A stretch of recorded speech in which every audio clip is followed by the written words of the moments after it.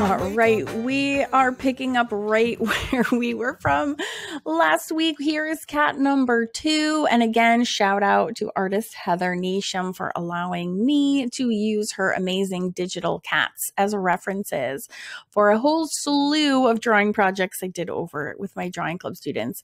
Oh my gosh. So again, the whole point of this series is to hone our drawing skills, and it's important to have a awesome reference to be working with.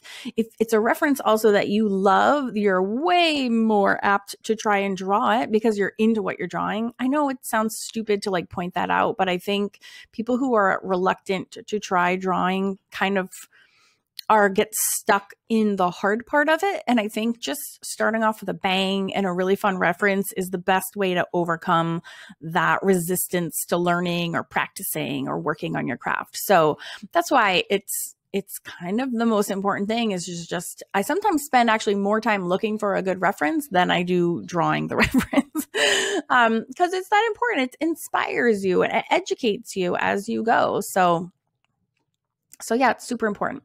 So after I draw this in and I experiment with I usually will draw in pencil. Sometimes I will use my fine liner and outline it first. And sometimes I mess around and see if I like it better when I outline it second. So sometimes it depends what I'm in the mood for. Sometimes it just depends on what's looking better, to be honest. And I highly suggest trying both ways yourself to see which one you like better aesthetically. And sometimes it also depends on your fine liner. If you don't have the ink be a certain way and you fine line first, you'll get a lot of bleeding and blending, which is undesirable. So I'll link to my favorite fine liners in the description box, and meet me here again next week because I have more cat fun waiting for you.